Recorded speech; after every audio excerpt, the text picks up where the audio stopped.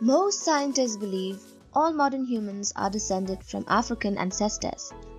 But a new analysis of an ancient Chinese skull found too many similarities to the earliest human fossils found in Africa to be a coincidence. Maybe we didn't all originate in Africa. A nearly complete hominin fossil cranium from Dali in Shaanxi Province, China was excavated in 1978 and is one that tells us otherwise. The Dali cranium was embedded in a loess terrace near Jiefang Village, Dali County, Shaanxi Province. Dali is reasonably complete and well preserved, with damage restricted to postdepositional crushing and displacement of the palate and left maxilla.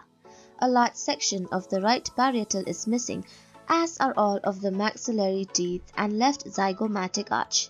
It belonged to a member of the early hominin species Homo erectus. Its facial structure and brain case are intact despite being dated to around 260,000 years ago. The Dali skull is so old that archaeologists initially didn't believe it could share features with the modern Homo sapiens.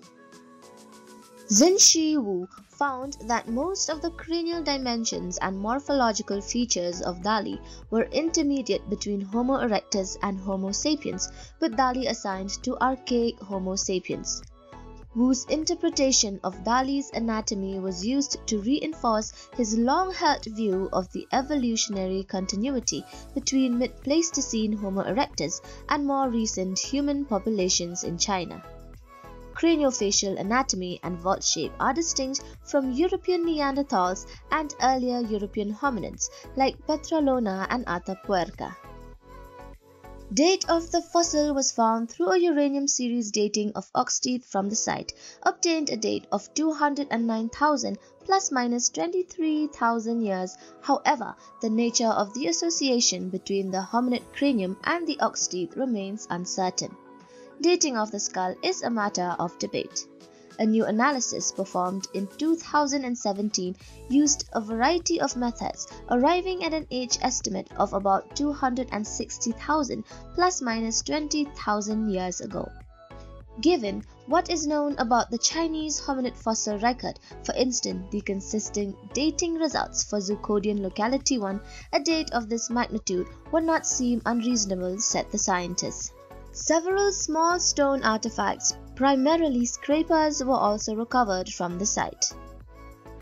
Xin Wu of the Chinese Academy of Sciences in Beijing believed that due to the overwhelming physical similarities, Homo erectus must have shared DNA with Homo sapiens.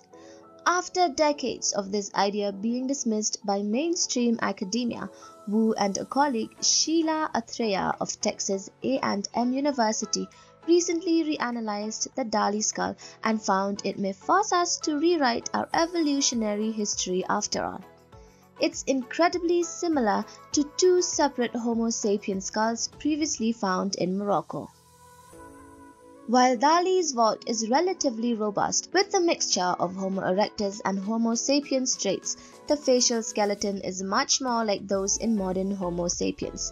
Digital reconstruction of the damaged facial skeleton suggests that facial height was not great, although the alveolar region was well developed. The nasal bones are not particularly broad, but are flattened, and the nose of Dali would have been broad and low. What makes Dali particularly important is that the facial skeleton is reasonably complete. This is an unusual situation in China, as the only other Middle Pleistocene hominid to have faces in China is the Yunxian Homo erectus, which is very distorted. Access to Dali is restricted. The Dali cranium is housed in the Institute of Vertebrate Paleontology and Paleoanthropology, Beijing, China. This is very little information with a lot to say, don't you think? Well, do let me in on your thoughts, guys, by dropping a comment in the comment section down below. Thanks for watching, and please do not forget to support us by liking our videos and subscribing to the channel.